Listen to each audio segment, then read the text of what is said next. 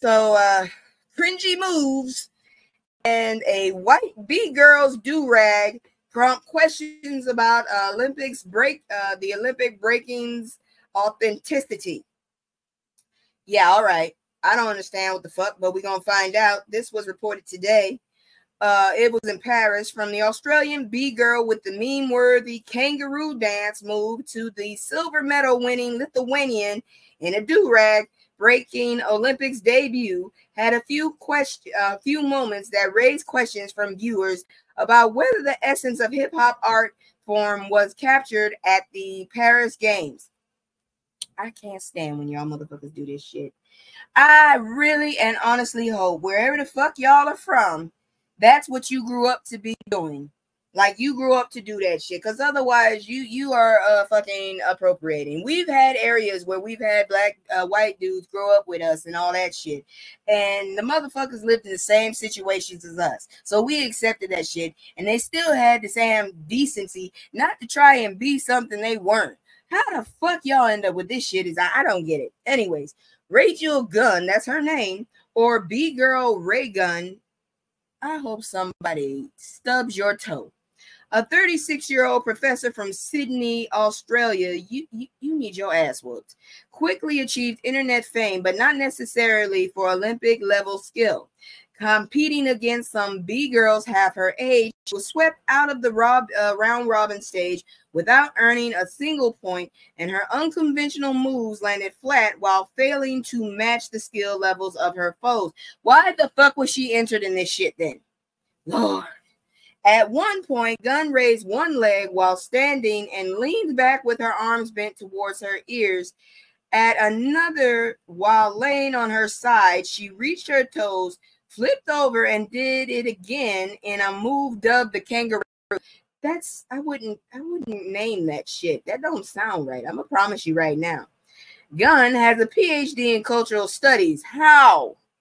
And her LinkedIn page knows she is interested in cultural politics of breaking. You need your ass whooped. I was never going to beat these girls on what they do best, their power moves, said Gunn. What I bring is creativity. That doesn't look creative at all. It looks stupid as hell. You look like an idiot. Oh, Lord have mercy. Clips of her routine have gone viral on TikTok and elsewhere, and many cringed at her moves platformed on the Olympic stage as a representation of hip-hop and breaking culture. I come from fucking breaking culture. I wanted to break dance, but my mom wouldn't let me. But damn it, if I didn't stay close near the motherfuckers. How dare you? It's almost like they are mocking the genre, wrote one user on Twitter. I refuse. Some of it was weird to see. Many black viewers in particular called out Lithuanian silver medalist B-girl Nika, legally named Dominika Banovic, for donning a do-rag during each of her battles. Do-rags, once worn by enslaved Africans to tie up their hair for work, are still worn by black people to protect and style their hair.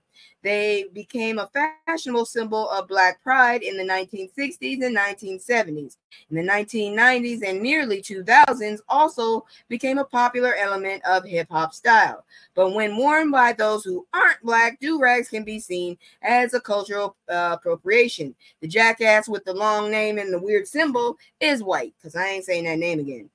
An actor, Kevin Fredericks, responded to on Instagram to the dumbass donning the headwear by saying it looked weird to see somebody who don't need it for protective styles or waves to be rocking the do-rag. That's all I knew a do-rag for, was to get the waves. The 17-year-old breaker ultimately won the silver medal after losing in the final to Japan's B-girl Ami Yuasa. For her part, the person with the B name has credited the breakers from 1970s in the Bronx, the OGs, or the original gangsters with a hard ER. That's what this dumbass said. In hip-hop, who created the dance for her own success and breaking style. Please don't do that. Please don't. You look like an idiot. Actually, you actually look like a cancer. You really look like a cancer patient. That's what you look like. I'm not even gonna lie. That looks weird as fuck. It does look weird. You look like a cancer patient wearing that shit. Ooh, no. It's a huge responsibility to represent and raise the bar every time for breaking because they did an amazing job. Big respect for the OGs and the pioneers that invented all those moves. Without them, it wouldn't be possible, she said. Without them, breaking wouldn't be where it is today. So I'm grateful for them. Just take that shit off your head. That's all I can say. Concerns over losing breaking roots. Friday night slips may have alienated too many new viewers to garner the anticipated response from our Olympic premiere, said Zach Slusser, Vice President of Breaking for Gold USA and USA Dance, in a text message to the Associated Press. We need to change the narrative from yesterday's first impression of breaking as Olympic sport. I did not know that was an Olympic sport. There were significant organizational and governance shortcomings that could have been easily reconciled, but unfortunately negatively impacted breaking's first touching point to a new global audience, because it never was meant for a global audience, jackasses.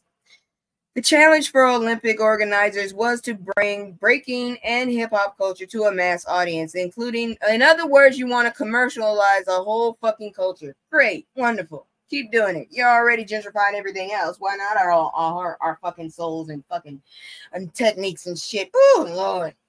Others feared the subculture being co-opted by officials, commercialized, and put through a rigid judging structure when the spirit of breaking has been rooted in local communities centered around street battles, ciphers, and block parties. Hip-hop was born as a youth culture within Black and brown communities in the Bronx as a way to escape strife and socioeconomic struggles and make a statement of empowerment at a time when they were labeled as lost, lawless kids by New York politicians. Jackasses. Refugee breaker Maniza Talash, or B-Girl Talash, channeled that rebellious vibe by donning a Free Afghan Women cape during her pre-qualifier battle, a defiant and personal statement for a 21-year-old who fled her native Afghanistan to escape to Taliban rule. Talash was quickly disqualified for violating the Olympics ban on political statements on the field of play. Both American B-Girls were eliminated in Friday's round-robin phase, a blow to the country representing the birthplace. That's a damn shame. Y'all need y'all asses whooped. God dang it. Where did they? Let me tell you the names. So, B-Girl Logistics, legal name Logan Edra, and B-Girl Sunny Choi, both ranked in the top 12 internationally, but came up short of the quarterfinals. Y'all gotta stop this shit. Breaking for Olympics has changed the way that some people are dancing, said Choi, referring to some of the flashier moves and jam-packed routines. Breaking changes over time, and maybe I'm just old school and I don't want to change. I think a lot of people in our community were a little bit afraid of that happening. B-boys take the stage on Saturday to give Olympic breaking another chance at representing the culture. So, oh God, thank God I missed that one. See, this is why I don't watch the damn Olympics that much. What the fuck is that? Ugh.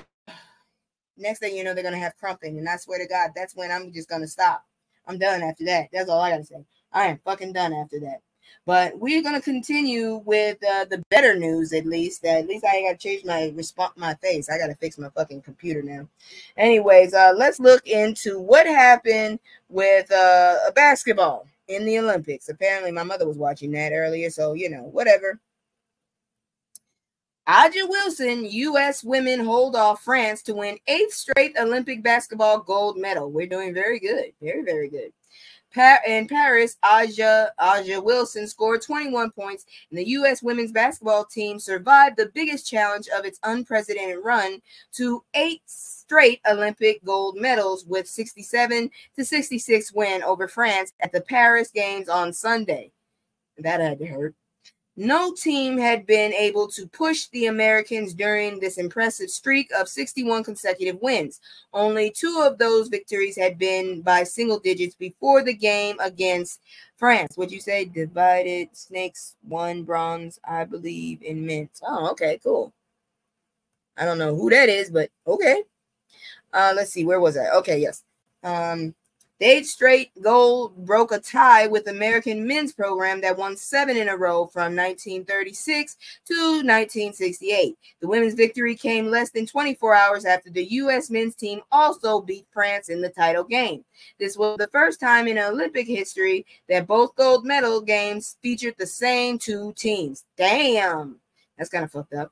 Unlike the men's game, this one came down to the final minute and one last shot by France that was just inside the three-point line. The Americans were up 67-64 with 3.9 seconds left after Kali Copper hit 2 free throws. I can't read. This chick right here, Marine Johans, brought the game up the court to Gabby Williams, who caught the ball just inside the three-point line and banked in over the outstretched arms of Brianna Shriek. I ain't saying that name. I ain't never seen an S and R together that made a sound. Shriek, like Sri Lanka, maybe? For the final margin. I hate you for your name, quite frankly. That's all I can say. There was a brief delay before the official signaled that it was a 2-point shot, which led to the beginning of a celebration and a lot of happy hugs for the Americans and left the French players standing in disbelief as they fell just short. Good for you with that fucked up name. Williams, who finished with 19 points, had hit a deep three a few seconds earlier to get France within 1 before Copper's free throws. Whatever. I don't know who is who, but I just know that name pissed me off. But there you go. We won another gold medal. I was desperate for good news. That's all I can tell you. I was goddamn desperate for good news because all that other shit was just too dark. Now, last time I told y'all a huge list of Black-owned companies that could probably help you with almost everything you needed. Well, I felt good about that. So here I'm going to show you another successful business. So here we go, y'all. Emotional content. So how a Black woman built $1 billion whiskey company inspired by a slave. Sometimes what makes a brand special is not just the product, but the story behind it. For example, when looking at Uncle Nearest, a whiskey brand, the company was created not only because CEO Fawn Weaver had a love for whiskey, but also because she was curious about the story of a slave in Lynchburg, Tennessee. I fucking hate the name. I really hate the name of that place already. What the fuck is on that lady's head? God dang it. That looks weird as hell. Just last month, Weaver released, now, why would you put her name in lowercase? That's just rude. Weaver released a book that goes deep into the story of how this enslaved Black man influenced the creation of one of America's beloved whiskey brands, Jack Daniels, and in turn inspired her to create one of her own. While it was initially thought that Daniel learned distilling from a man by the name of Dan Call, it turned out that Nearest Green, one of Call's slaves, is the man who taught Daniel everything he knew.